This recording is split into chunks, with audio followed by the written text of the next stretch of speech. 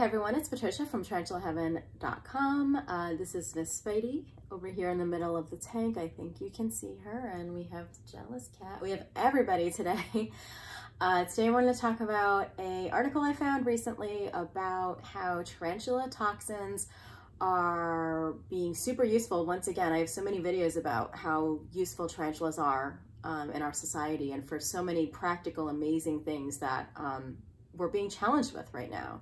And I found something that was awesome about how it can be a very helpful in terms of insecticides and the bee population, which is dwindling. So it turns out in this article that toxins produced by the orange-banded tarantula in the Brazilian Amazon could have applications as active ingredients of pharmaceuticals and biological insecticides. Researchers have kind of broken down tarantula venom, and it turns out that tarantula venom is incredibly complicated. There's 92 different proteins in that. 14 of those proteins are peptides called CRPs that actually have the effects on ion channels and bacteria.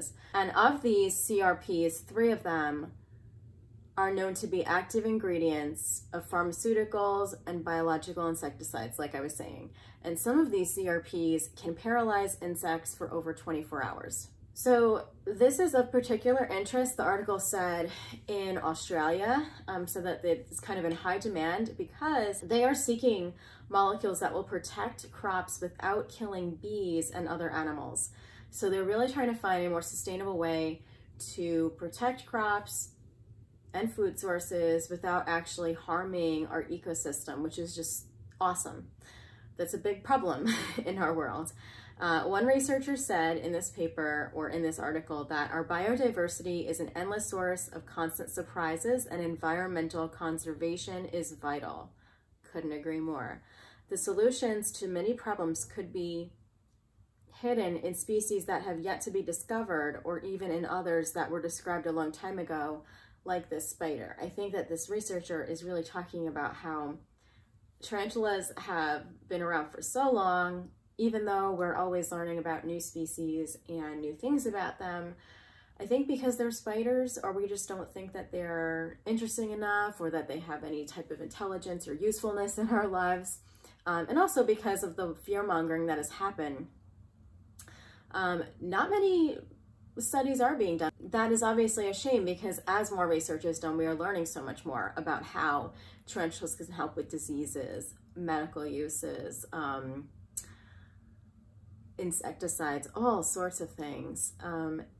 And I think it's really, really cool. I love the idea of being able to make more natural insecticides that do not actually harm animals. I'm not really, the paper or the article doesn't really speak too in detail about how it works. My thought is that maybe it's more of a temporary insecticide that maybe need to be applied in some way regularly. I'm not sure, but certainly the goal is to not have it harming the environment or the animals permanently, especially bees and other animals who are, maybe in danger with populations dwindling. So that's what I think they're trying to say, but I'm not sure. If anybody knows a little bit more about that, I'd love to hear. But one thing that did kind of just come into my mind is that I love that tarantulas are being explored more in our world. I noticed that they're getting more attention because of their usefulness to humans. And I think that, that is kind of how humans approach anything, right? Like, what does it do for us? And I would love to reach a point where animals are just respected because they are here. Like a tarantula, yes, it has amazing benefits for humans and usefulness in our world, but they're also just really cool animals, and they deserve respect even if they could never do anything for us. So, yeah, but I do think it's still important to talk about their usefulness in our world, because I think that,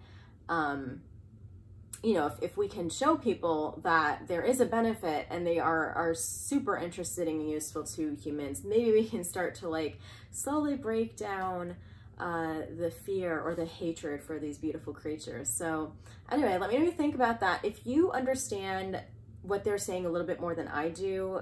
Maybe the particular article that I read about this was not explaining things very well, but if you've heard about that and you understand a little bit more about how it works than I do, please leave a comment below so we can all benefit from that.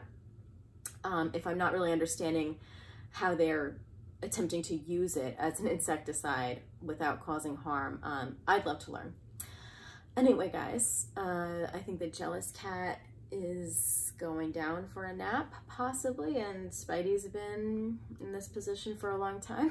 So I'll see you next week for Tarantula Tuesday. Bye.